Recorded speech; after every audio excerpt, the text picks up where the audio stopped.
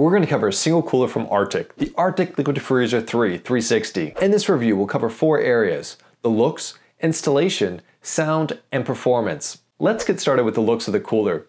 The Arctic Liquid Freezer 3 360 offers a clean and modern look relative to the prior versions. It uses 3 P12 fans against a 360mm radiator with RGB versions available. The AIO pump has a clean and symmetrical look, perfect for any orientation setup. In regards to installation features, this cooler has the fans already pre-installed and daisy-chained, making it easier than most AIOs. Additionally, this cooler offers the ability to use a single connector to the motherboard that controls all the fans, and also has the ability to break out the connections so you have more control with your fan curve. Here's a quick overview of the installation process. To install the Arctic Liquid Freezer 3, it's relatively straightforward. First, you have to install the AIO wherever you're going to locate it. You do not have to worry about the fans, so you just have to make sure it's secure from the back side. The fans are already daisy chained, and they're connected together by this. They're hidden behind the screws, so you can't have access to this unless you unscrew these components.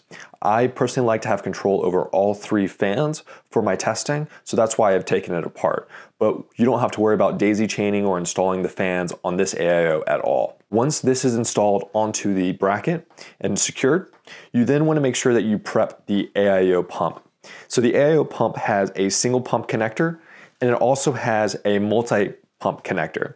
So it connects to the AIO pump through this connection, and it comes in right here. With that in mind, it's better to install this cable prior to installing the AIO pump or putting any thermal paste on. So once you've decided which cable that you want to use, and it's installed onto the AIO pump, you then want to install the AIO pump. You want to make sure you put the thermal paste down before you do it. I like to put it on the CPU.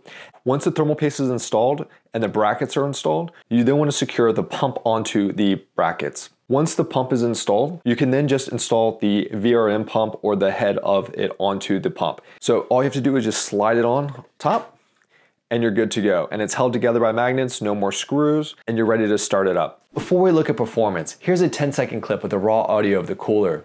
I increased the noise level so the cooler is clearly audible.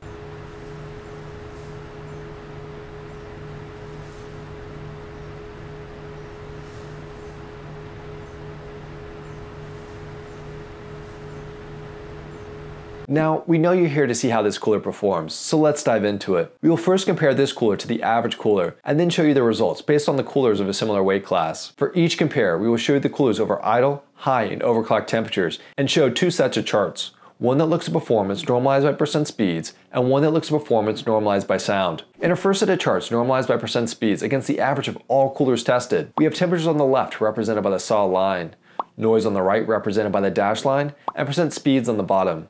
For this graph, lower is always better. At idle, the Liquid Freezer 3 360 in red performs significantly cooler than the average cooler in blue. As we turn up the heat to 105 watts, we can see that this gap materially grows across the board. Additionally, we see that the Arctic Freezer 360 is noticeably louder across the board, driven primarily by the pump. However, it's important to note that the pump was put at 100% fan speed for testing and can be lowered when high performance isn't required. When we push the cooler to 130 watts, we can see that this cooler offers comfortable temperatures across all fan speeds. And if you want to stay up to date on more benchmarks, hit that subscribe button. In our second set of charts normalized by sound against the average cooler, we have temperatures on the left, noise on the bottom, with lower being better.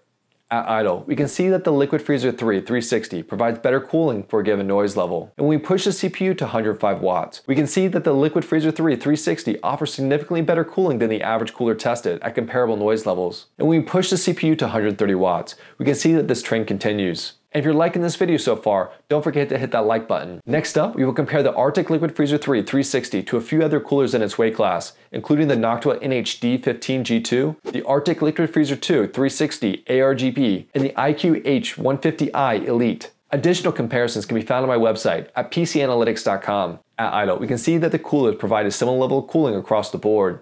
And as we increase the watts to 105, we can see that the Arctic Liquid Freezer 3 has noticeably better cooling at lower RPMs. But this benefit shrinks to minimal levels as the coolers approach 100% fan speed. However, the Arctic Liquid Freezer 3 has one of the highest noise profiles across the board due to the louder pump. When we increase the heat to 130 watts, we can see that this trend continues. Next up is our chart normalized by sound. At idle, all coolers offer a similar performance for a given noise level. As we turn up the heat to 105 watts, we can see that the Liquid Freezer 3 begins to pull ahead at the higher noise levels. And when we push the CPU to 130 watts, we can see that the Liquid Freezer 3 continues to pull ahead. And if you want to see a detailed review on the Noctua NH-D15 G2, you should check out this video.